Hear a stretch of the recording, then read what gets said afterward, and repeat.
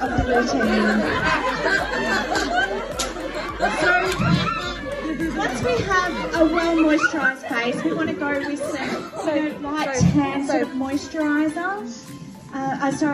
Some foundation. This will give a nice tint to the skin. It takes away any dullness. Once you've got that nice base on, then you can start to add some colour. So I like to work the eyes first. And you can do the blush first. Yeah, we can do some contouring. What do you think? Contouring? Yeah. So you know, you've got to make sure you get that cheek line. Beautiful. Yeah. And then the eyes. The eyes are very important.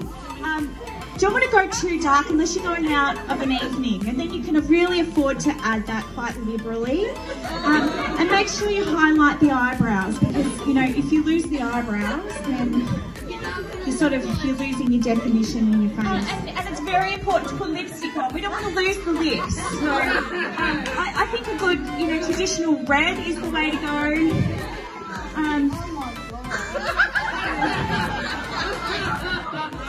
And then you want to finish that off with a good powder, because that really sets the whole face for you. Do you think our models look absolutely beautiful? Yeah. They've done a wonderful job. Give them a round.